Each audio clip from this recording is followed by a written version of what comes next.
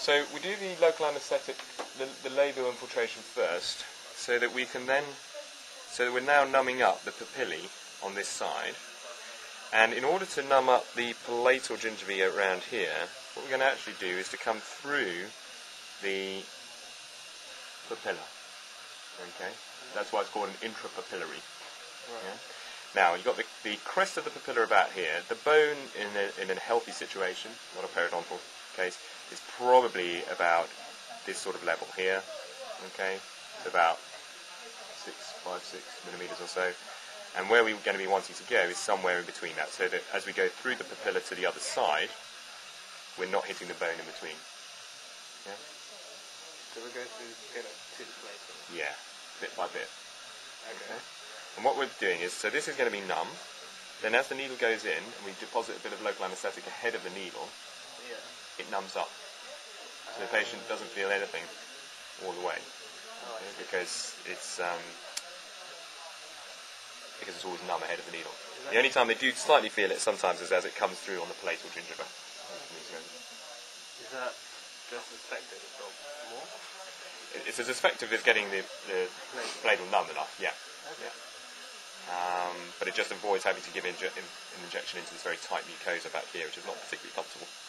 I've had injection up there. No, they were particularly nice.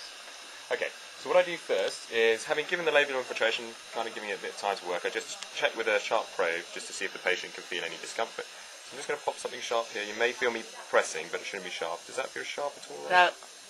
How about there? No. It's okay, is it? Oh. Or felt a bit there? Yeah. Let's just check here again then.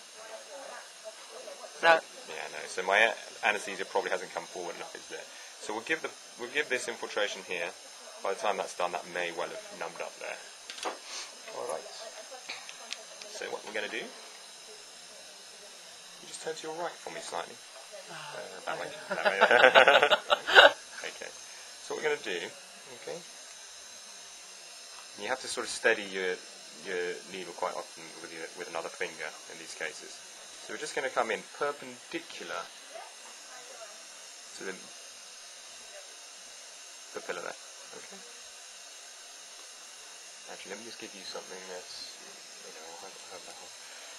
what I'm going to ask you to do in a moment is actually zoom in, if you can, to get the palatal mucosa. Okay. Because what we're going to look for is to see when the palatal mucosa blanches, because that means our LA's got through. Yeah. So, just close up again there for me. Okay.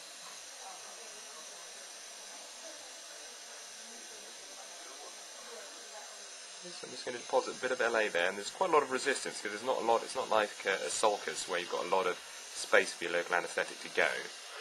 So you tend to find there's quite a lot of resistance. So I'm just depositing a little bit. You can see it blanching a little bit there. I'm just going to advance it a little.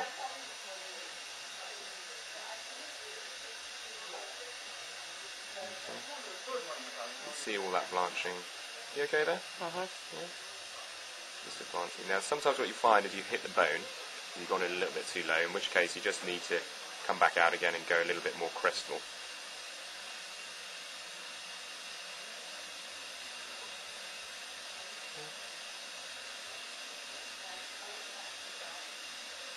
A little bit of LA coming out the soft there.